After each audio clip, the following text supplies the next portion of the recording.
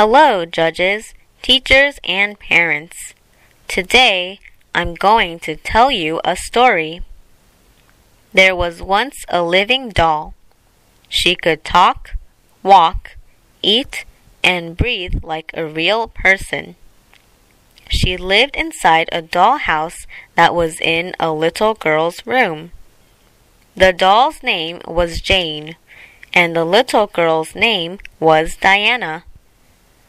Diana and Jane were best friends. They played together every day. They liked watching movies, playing hide and seek, and painting.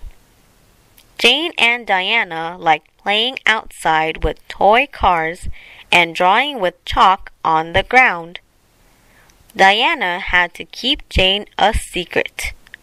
Every time her friends came over to play, Jane would hide in her dollhouse. Diana and Jane are both very careful so that no one will discover Jane is a living doll. Thanks for listening.